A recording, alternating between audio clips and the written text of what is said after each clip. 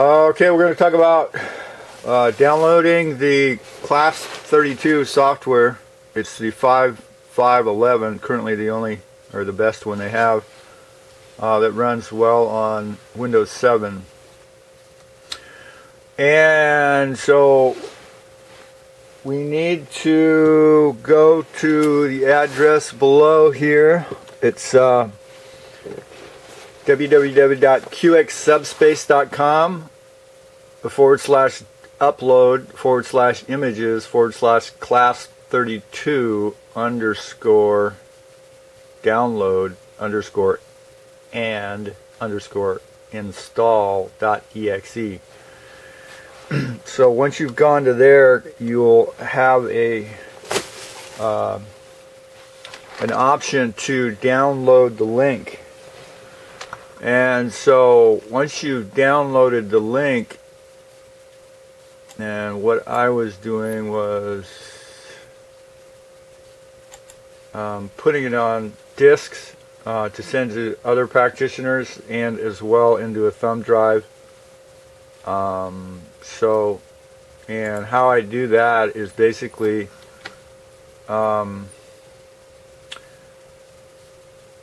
you don't want to run the file immediately, and this is what the new file looks like right there. And I put one on my desktop just for easy references. I'm not going to activate it this time. In order to activate it, you have to have a credit card and or a PayPal account to get an activation code. So once you want to save the file, you don't want to run it at this point. If you want to make copies of it so that you can load it on another computer, or have it handy if another practitioner needs to run it. And so basically, if you can't find your downloads, you just go down to your search bar. I'm running an old Vista program right now. It's just sort of attached to it. And you just type in downloads.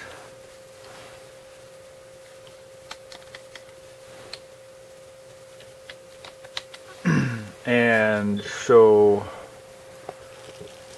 and the downloads will come up, and so, and you check in your downloads, and you should find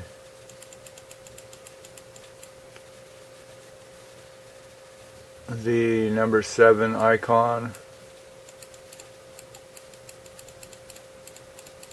And there it is. So, and then you right click on it and then put send to, and you could, put a new disk, DVD disk, in your read-write drive, and then click there and it'll load it onto a disk. If you don't want to load it onto your computer, you downloaded it to initially. And if you want to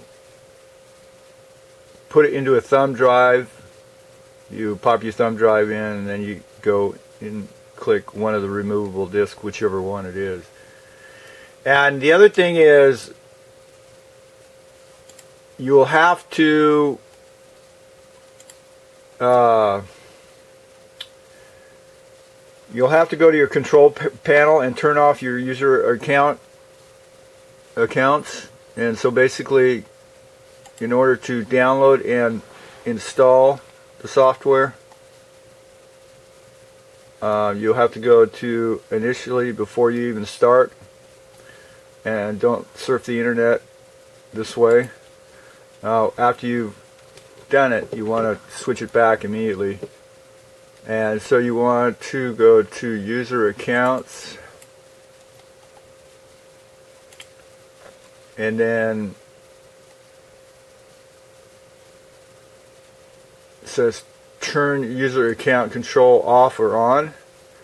and then you just click here, user account control, and then press OK, and it'll ask you to restart your computer. You restart your computer, and then go directly to the link I first talked about, and then download it, and then you can either put it on your computer, or you can save it to a disk or a thumb drive, flash drive. And so anyway, I hope you enjoyed it, and remember, I do repairs on all laptops, and if you're interested, get a hold of me at 707-443-8347, and you can check out my website at www.quantumbiofeedback.info. Thanks for watching.